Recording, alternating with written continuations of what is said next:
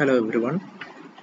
So, നിങ്ങൾ ഇതുവരെ ഗ്രാഫിക്സിൽ engineering ഗ്രാഫിക്സിൽ missing views and isometric projection എന്ന യൂണിറ്റ് പഠിച്ചു. അത് പരിചയപ്പെട്ടു, അതിൻ്റെ ഫിഗേഴ്സ് ഒക്കെ വരച്ചു. നൗ നമ്മൾ ഡെവലപ്മെൻറ്റ് ഓഫ് സർഫേസസ് എന്ന യൂണിറ്റിലേക്ക് കടക്കുകയാണ്. സോ ഡെവലപ്മെൻറ്റ് ഓഫ് സർഫേസസിൽ ഓൾറെഡി നിങ്ങൾ 5 മാർക്ക് ക്വസ്റ്റ്യൻസ് ഒക്കെ പഠിച്ചു കാണും. So നിങ്ങൾ ക്ലാസ്സിൽ അത് റെഗുലർ ക്ലാസ്സസിൽ വരച്ചു കാണും. So now we are going to discuss about the development of surfaces. That is വലിയ ക്വസ്റ്റ്യൻസ്, അതിൻ്റെ മെയിൻ ക്വസ്റ്റ്യൻസിലേക്ക് പോവുകയാണ്. സോ ഇവിടെ ഒരു ക്വസ്റ്റ്യൻ ഉണ്ട്. ദാറ്റ് ഈസ് സെൻറ്റൻസിലാണ് തന്നിരിക്കുന്നത്. A hexagonal prism of base edge 25 mm and axis 70 mm long stands on its base on the HB. It is cut by a plane inclined at 45 degree and passing through the midpoint of the axis. Draw the development of the lateral surface of the prism. Now, ഇവിടെ തന്നിരിക്കുന്നത് ഒരു hexagonal prism ആണ്. So hexagonal പ്രിസത്തിന്റെ base edge 25 mm തന്നിട്ടുണ്ട്. അതിന്റെ height, that is axis എന്ന് പറയുന്നത് height ആണ്, that is 70 mm തന്നിട്ടുണ്ട്. So it is cut by a plane inclined at 45 degree passing through the midpoint of the axis. That means ആ ഒരു hexagonal prism ഒരു 45 degree ഇൻക്ലിനേഷനിൽ cut ചെയ്തിട്ട് എടുത്തിട്ടുണ്ട്. So ആ cutting section, cutting plain mid പോയിന്റിലൂടെ, ആ ആക്സിസിന്റെ mid പോയിന്റിലൂടെ പാസ് ചെയ്യുന്നുണ്ട്. സോ ഇങ്ങനെ ഒരു ക്വസ്റ്റ്യൻ വന്നു കഴിഞ്ഞാൽ you should have to draw the orthographic view first. So orthographic view എന്ന് പറയുമ്പോൾ front view and top view.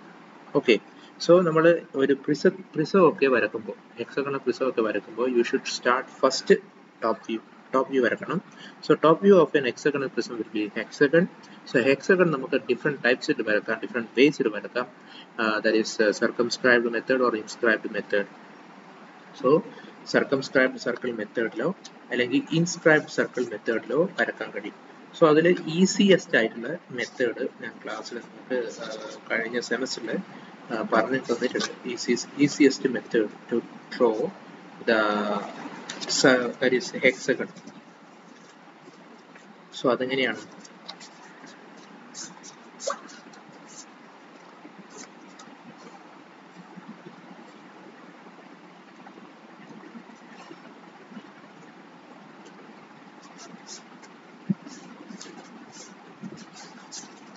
So easiest way to draw a hexagon. ആദ്യം 25 mm റേഡിയസിൽ ഒരു സർക്കിൾ വരക്കുന്നു.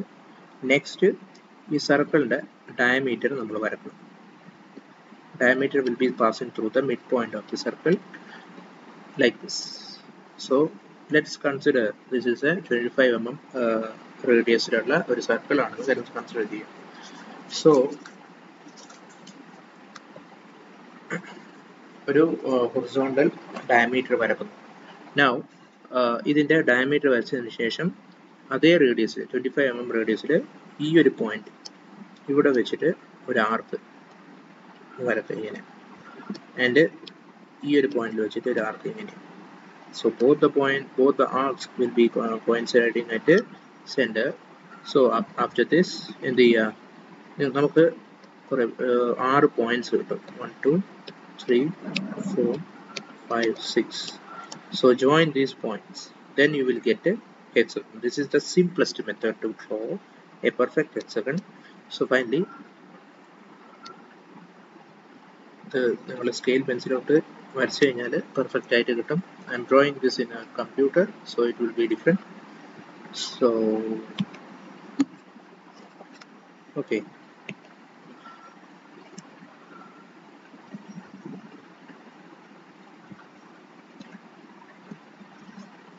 ഓക്കെ.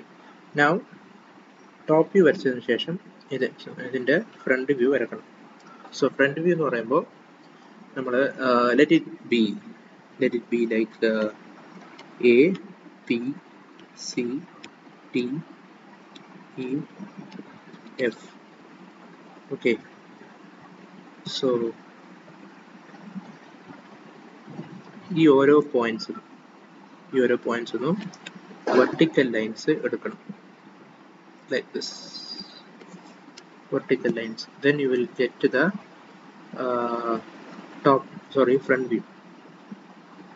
front view വരക്കാൻ കഴിയും. സോ ഓർത്തോഗ്രാഫി ഓൾറെഡി നിങ്ങൾക്ക് അറിയുന്ന ടോപ്പിക്കാണ്. ഇതിൻ്റെ ഡീറ്റെയിൽഡ് ആയിട്ട് പറയേണ്ട ആവശ്യം തന്നെയില്ല.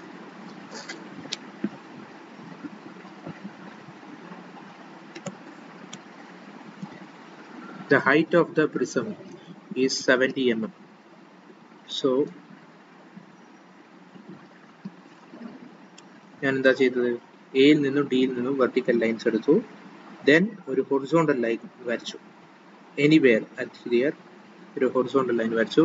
From this point I have taken 70 mm. So let it be the height is 70 mm. So തന്ന ക്വസ്റ്റ്യനിൽ ഹൈറ്റ് 70 mm ആണ്. So 70 mm എടുത്തു. Now remaining edges, remaining corners ന്ന് vertical lines എടുക്കണം.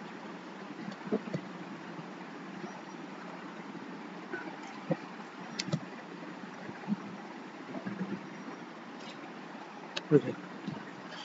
So after that നമ്മൾ ഇതിൻ്റെ ആക്സിസ് കൂടെ വരക്കണം.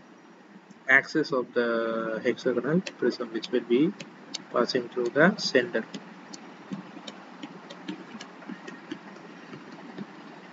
Okay, very good. Now the next point is an inclined plane is cutting this hexagon into two parts in 45-degree angle which is passing through the midpoint. So ഈ 70 mm ഹൈറ്റിൻ്റെ mid point എടുക്കുക. That is 35 mm, 70 mm ന്റെ പകുതി 35 mm. Now an angle of 45 degree എടുക്കും, എന്നിട്ട് ഒരു line വരക്കും. Okay, finally we will be getting a orthographic view. So next we can draw it by using HB pencils. ഞാൻ എപ്പോഴും പറഞ്ഞിട്ടുണ്ട്, initially you can draw in H or 2H pencil, then after that എല്ലാം finish ചെയ്തതിന് ശേഷം HB pencil ഉപയോഗിച്ചിട്ട് object lines മാത്രം dark ചെയ്ത് കൊടുത്താൽ മതി. ഓക്കെ,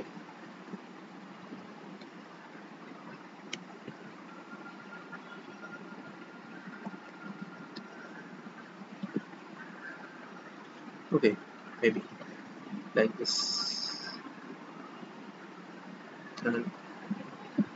കമ്പ്യൂട്ടറിൽ വരക്കുമ്പോൾ ചെറിയൊരു വ്യത്യാസങ്ങളൊക്കെ ഉണ്ടാവും. So it is usual. I'm not drawing in the AutoCAD. Okay, now ഈ ഒരു point, this will be the A dash, this one will be B dash and F dash.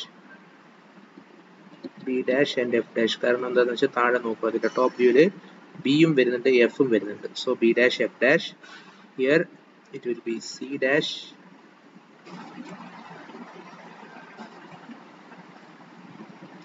C dash and E dash, and here D dash. Okay, now finally നമുക്ക് orthography കിട്ടി. ഇനി അടുത്തത് ഇതിൻ്റെ development എടുക്കുക എന്നുള്ളതാണ്.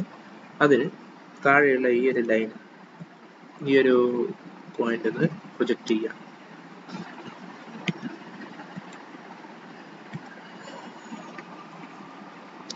Project ചെയ്യാം, പിന്നെ ഇവിടെ നിന്നും പ്രൊജക്റ്റ് ചെയ്യാം ഈ ഒരു പോയിന്റ്. കാരണം object line is ending here. Object line ഇവിടെ എൻഡ് ആവുന്നു. മേലെയുള്ള പോർഷൻ എന്താണ്? മേലെയുള്ള പോർഷൻ കട്ട് ചെയ്തിട്ട് എടുത്ത് റിമൂവ് ചെയ്ത പോർഷനാണ്. So it is not coming in the object line. So അതുകൊണ്ട് തന്നെയാണ് ഒബ്ജക്റ്റ് ലൈൻസ് ഡാർക്ക് ചെയ്തിട്ട് വരക്കാൻ പറയുന്നത്. ഓക്കെ, നൗ ഇനി അടുത്തത് നമുക്ക് ഇവിടെയും എടുക്കാം. So you will understand clearly the concept. ഇവിടുന്നും projection എടുക്കും. Now നമ്മൾ ടോട്ടൽ ലാറ്ററൽ സർഫേസ് ആണ് വരക്കാൻ പോകുന്നത്. സോ ലാറ്ററൽ സർഫേസിന്റെ ടോട്ടൽ ലെങ്ത് കണ്ടുപിടിക്കണം. ഓക്കെ, സോ ഇതെങ്ങനെയാണെന്ന് വെച്ച് കഴിഞ്ഞാൽ let it be നമ്മൾ എ ഡാഷ് എന്ന പോയിന്റ് അല്ലെങ്കിൽ എ എന്ന പോയിന്റിൽ ഞാനിപ്പോൾ ഈ ഒരു പ്രിസം ഒരു കാർഡ്ബോർഡിന്റെ കഷ്ണം കൊണ്ടുണ്ടാക്കിയതാണെന്ന് കരുതുക, അല്ലെങ്കിൽ പേപ്പർ കൊണ്ടുണ്ടാക്കിയതാണെന്ന് കരുതുക. സോ ഞാൻ എന്ത് ചെയ്യുന്നു, ഒരു സിസേഴ്സ് എടുത്തിട്ട് ഞാൻ ഇവിടെ കട്ട് ചെയ്യുന്നതാണ്. ഈ ഒരു പോയിന്റിൽ നിന്ന് കട്ട് ചെയ്തിട്ട് ഇങ്ങനെ കട്ട് ചെയ്തെടുത്തു കംപ്ലീറ്റ് ആയിട്ട്. എന്നിട്ട് അതായത് ഈ ഒരു പോയിന്റ്, എന്നിട്ട് അതിനെ കംപ്ലീറ്റ് ആയിട്ട് സ്പ്ലിറ്റ് അപ്പ് ചെയ്യും. വിരിച്ചു വെക്കും. നമ്മൾ ചെറുപ്പത്തൊക്കെ പിള്ളേരൊക്കെ തീപ്പെട്ടി കൂടൊക്കെ വിരിച്ചു വെക്കില്ലേ, പൊടിച്ചെടുത്ത് വെക്കും, അതേപോലെ. സോ അങ്ങനെ ചെയ്യുമ്പോൾ നമുക്ക് എന്ത് കിട്ടും? ഒരു ഡെവലപ്മെന്റ് കിട്ടും. സോ അതിന്റെ ടോട്ടൽ ലെങ്ത് എങ്ങനെ കണ്ടുപിടിക്കും? Total length of the development will be equal to the perimeter of the top view. Top വ്യൂവിന്റെ perimeter ആയിരിക്കും. സോ ഇവിടെ ടോപ്പ് വ്യൂവിന്റെ പെരിമീറ്റർ എന്ന് പറയുന്നത് എത്രയാണ്? Perimeter of the hexagon will be 6a, where a is the edge length, side edge length. So 6 into 25, which is 150 mm ആണ് അതിന്റെ perimeter. So perimeter 150 ആയതുകൊണ്ട് നമ്മുടെ total length of the lateral surface will be 150 mm. So ആദ്യം നമ്മൾ ഒരു particular ഡിസ്റ്റൻസിൽ ഒരു line ഇവിടെ വരക്കുന്നു. Now from here we should measure 150 mm. 150 mm, and then ഇതിനെ ജോയിൻ ചെയ്തിട്ട് ഒരു റെക്ടാങ്കുലർ ഷേപ്പിലേക്ക് മാറ്റും.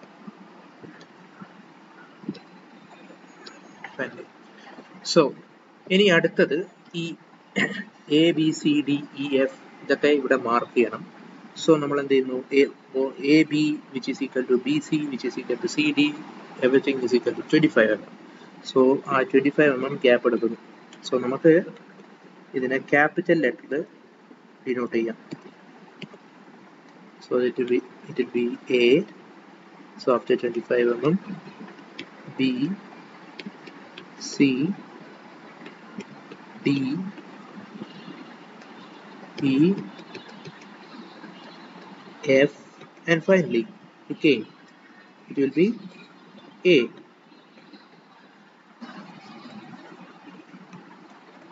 ഓക്കെ, അതെന്തുകൊണ്ടാണ് സ്റ്റാർട്ടിങ്ങിലും എൻഡിങ്ങിലും എ വരുന്നത്? നമ്മൾ ഇവിടെയാണ്, ഈ ഒരു പോർഷനിലാണ് കട്ട് ചെയ്യുന്നത് അല്ലേ? സോ കട്ട് ചെയ്തിട്ട് അതിനെ എന്ത് ചെയ്യുന്നു? ഓപ്പൺ ചെയ്യുന്നു. ഓപ്പൺ ചെയ്യുമ്പോൾ രണ്ട് കട്ടിങ് എൻഡും ശരിക്കും പറഞ്ഞാൽ ഒരു പോയിന്റ് ഇത് വരുന്നതാണ്. So it is A. Both starting and ending will be A. Now ഈ ഓരോ പോയിന്റ്സ് ഒന്ന് വെർട്ടിക്കൽ ലൈൻസ് എടുക്കുന്നു.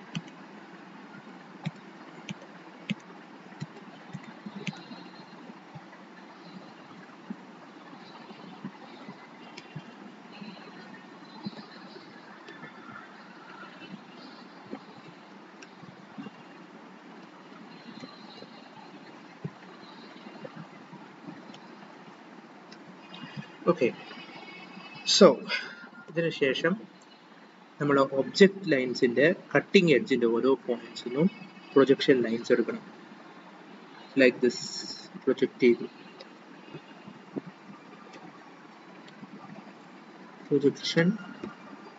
സോ നമ്മൾ സെൻട്രൽ ലൈനിൽ നിന്ന് ഒരിക്കലും പ്രൊജക്ഷൻ എടുക്കരുത്, കാരണം central line is not the object line, which we are only drawing that for the reference. റെഫറൻസിന് വേണ്ടി മാത്രം വരുന്നതാണ് central line. So you should not draw the projection line from there. Now ഇത്രയും ചെയ്തതിന് ശേഷം ഇവിടെ starting from this point, this will be 1, here it will be 2, this will be 3, finally this will be 4. okay, പിന്നെ മേളിലേക്ക് പോകുന്നില്ല കാരണം object line is finishing here.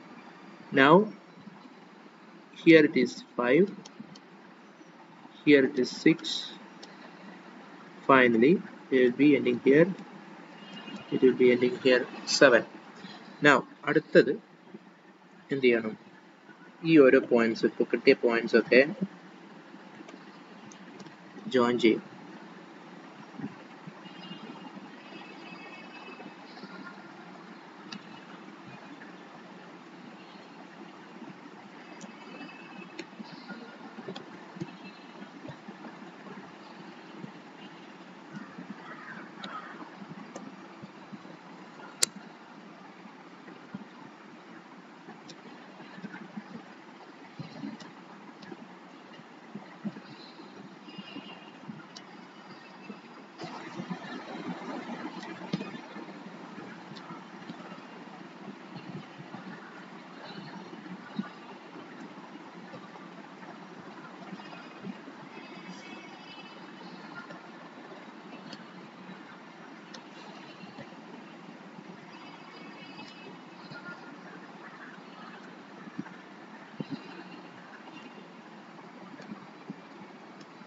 Okay, so this is the projection, this is the development of the drawing. So അതിനുശേഷം object lines മാത്രം dark ചെയ്ത് കൊടുക്കുക. Finally object lines dark ചെയ്ത് കൊടുക്കുക by using HB pencil. Okay,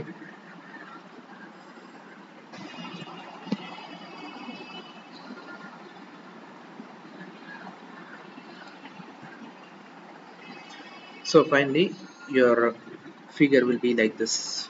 Okay, this is the development. So ഇതിന്റെ 1 2 3 എന്ന പോയിന്റ്സിന് corresponding ആയിട്ട് ഇവിടെ മാർക്ക് ചെയ്യുക. 1 dash, this will be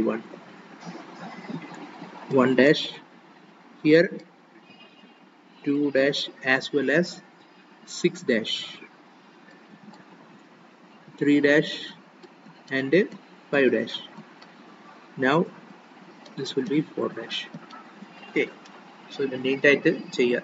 കമ്പ്യൂട്ടറിൽ വരക്കുമ്പോൾ there will be restrictions again and again I am saying that.